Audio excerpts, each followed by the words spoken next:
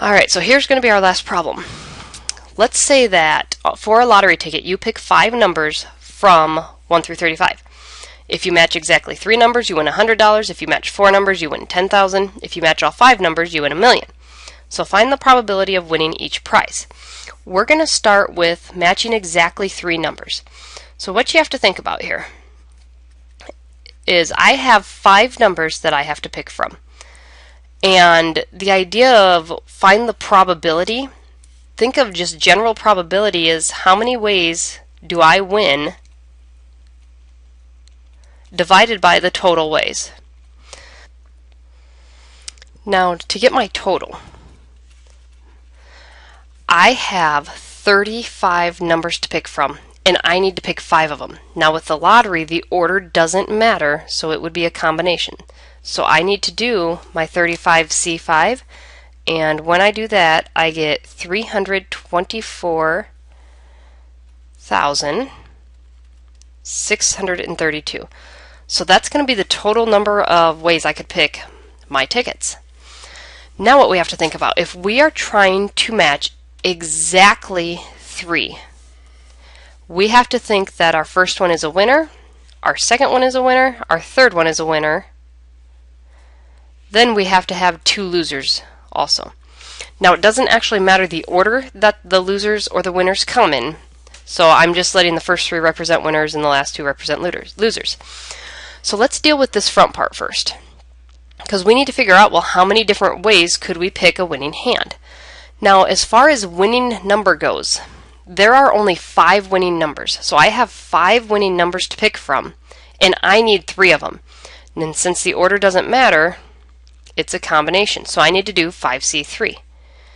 Now the second one, the losing numbers. There's 30 losing numbers to pick from, and I need 2 of those losing numbers.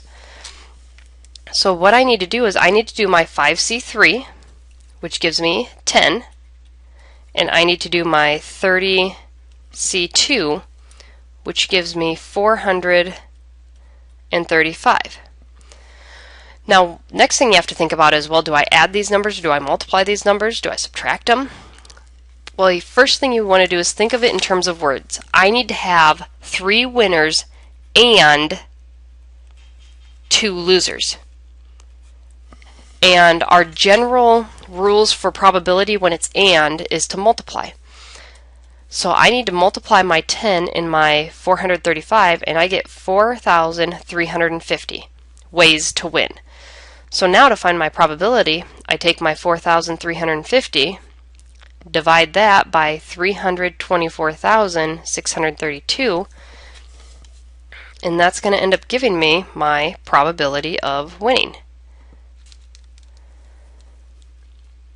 Turns out to be 0.0134.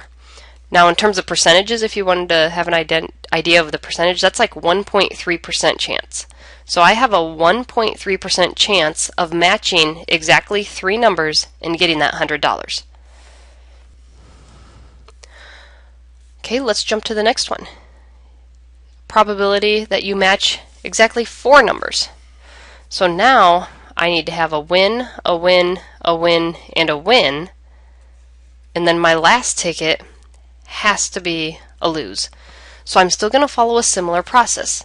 I have to think about how many winning numbers do I have to pick from. Well, there's 5 winning numbers, and I need 4 of them.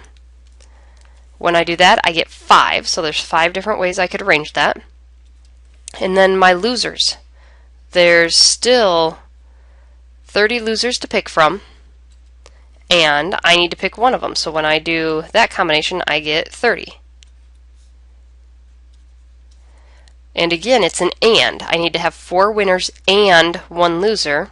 So I need to take my 5 times my 30, and I get 150. So to match exactly 4, I have 150 ways to do it out of 324,632. Divide that out, and I get 0.00046. So I have a 0.046% chance of matching all 4 numbers. We can do the exact same thing with 5. So this time I have to have all of them as winners. So I need to figure out how many ways can I pick them as winners. So I need to have 5C5, and that ends up giving me a 1. There's only one way that I can pick all 5 winners. Well, I have 1 out of 324,632. When I do that, I end up getting a 0.000031 for my probability.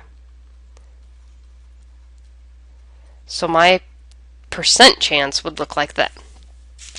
So each of these represents my chance of winning each particular prize. Exactly 3, exactly 4, and exactly 5.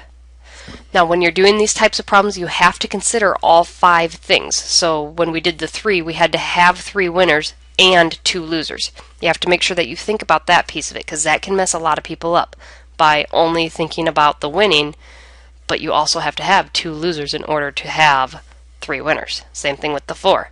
You had to have 4 winners and 1 loser, because those do make a big difference.